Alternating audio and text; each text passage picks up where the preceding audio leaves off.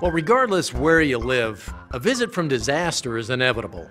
And much like a visit from any unwanted house guest, you never know when he's going to show up or how long he's going to stay. And pretending to not be at home might work well for some guests, but disaster? Well, he's a little more wily.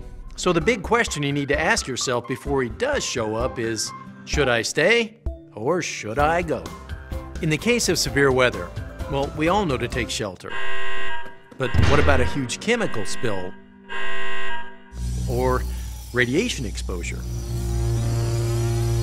You need to know the details of where and how to shelter in place, and you need to learn about it now, because when disaster is already trying to get in, it's too late.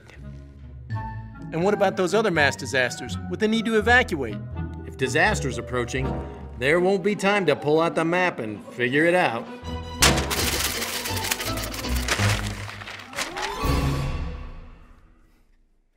You should have a plan in place. Where to go, how to get there, who to contact, and what to take, and how to secure your home. You should also have an emergency kit ready to grab and go if needed. Remember, some roadways and evacuation routes can be affected by disaster. So make sure you have a plan B and a plan C.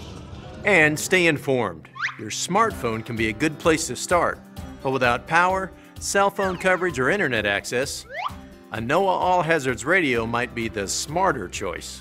You know, it sounds like a lot, and it is. So take the time now, because when disaster gets here, you might have 30 minutes, or you might have 30 seconds, and he'll be right on top of you before you know it.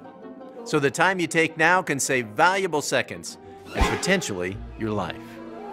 Well, we can't keep disaster from coming, but knowing the risks for your area and knowing exactly what to do when he does arrive will help make disaster a house guest we can all survive.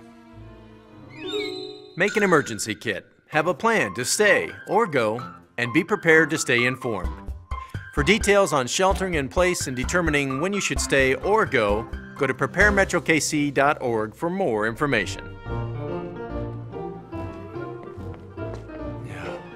Because like it or not, he is coming to your house.